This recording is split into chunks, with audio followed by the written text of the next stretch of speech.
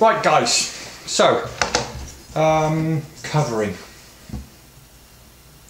We've got the rudder, and I think this is the first thing we made. This is going to be the first thing we're going to cover. So hopefully you've had a good sand, you've had a good feel round, and you can't notice or feel any little sharp points, because those sharp points will now show up on the covering. We've got a number of choices. In the kit,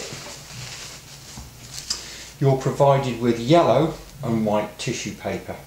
So the idea of this is you would cut these pieces to size, you would then glue them on, and then you would then apply a product just to shrink that. It's quite smelly, and you're not going to be very popular in the house unless you're actually doing it in a workshop. So I'll sack that one off.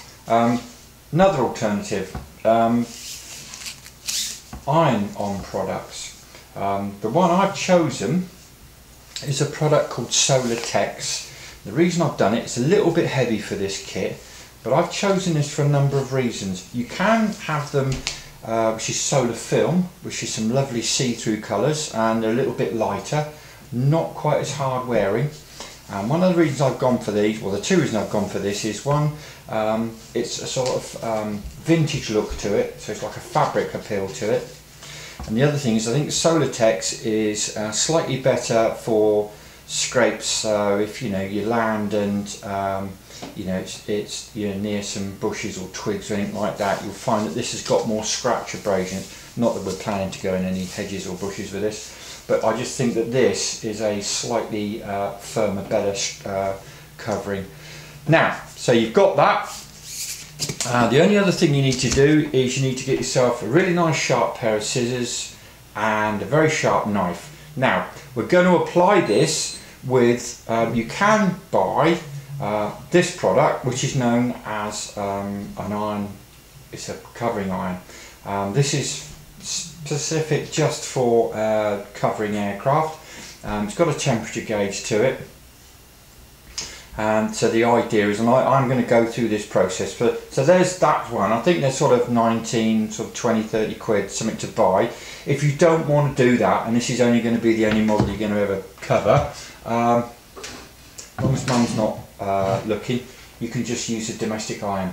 So what I am going to do, just to prove that it can be done, I'm now going to cover the tail surfaces just in the iron, just with the iron, and we'll see how it goes.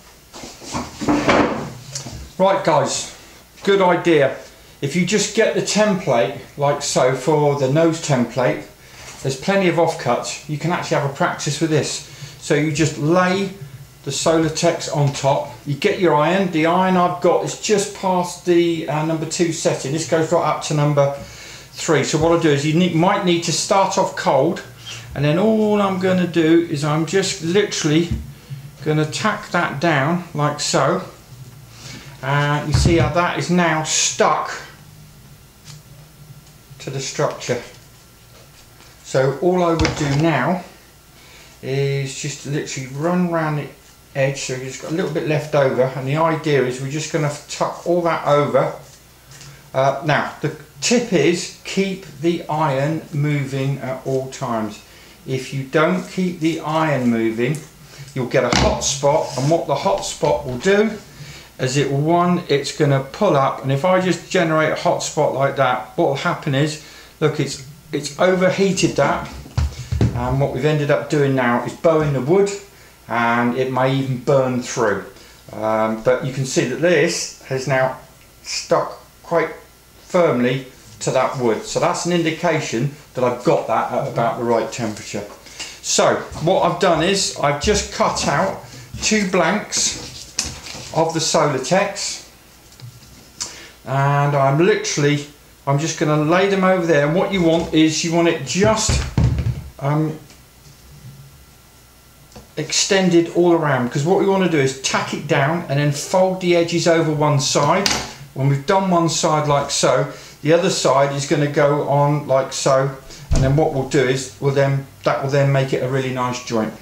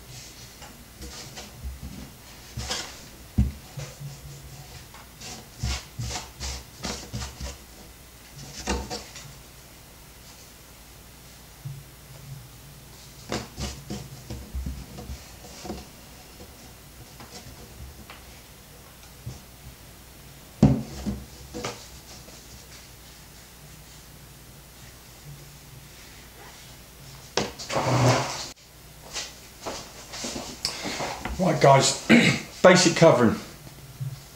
You can see it's just a little bit saggy in the centre. Now, the beauty of this particular material is if you apply the iron, it shrinks.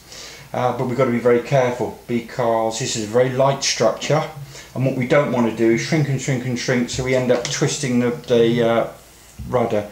So what we'll do is, just holding it down on the bench, I'm just going over these main surfaces. But when you've just put them on there, I just like to hold it down in place till it cools, only a couple of seconds. Then I'm going to turn it over, and I'm going to do absolutely the same. Each panel, just run the iron over the little intersections that we built in balsa, and then leave that again. It doesn't have to be mega tight because it's quite a strong material, this Celotex, and it will begin to deform the rudder. Now look at that. Lovely. Looks like a real vintage glider now. So I'm just going to carry on. That literally, practice with this. Anything goes wrong, you can always make yourself another. We've got enough materials there, so if you go and spoil that, I know there's enough left in the box to be able to make yourself another fin. So have a go at trying to cover the fin. Then when you feel confident, we go on to the fin post. Then we go do the tail surfaces, and then the next thing is what we do in the wings. It's exactly the same process, but I will give you some tips when we come to do the wings. But this is what we need to be getting on with now.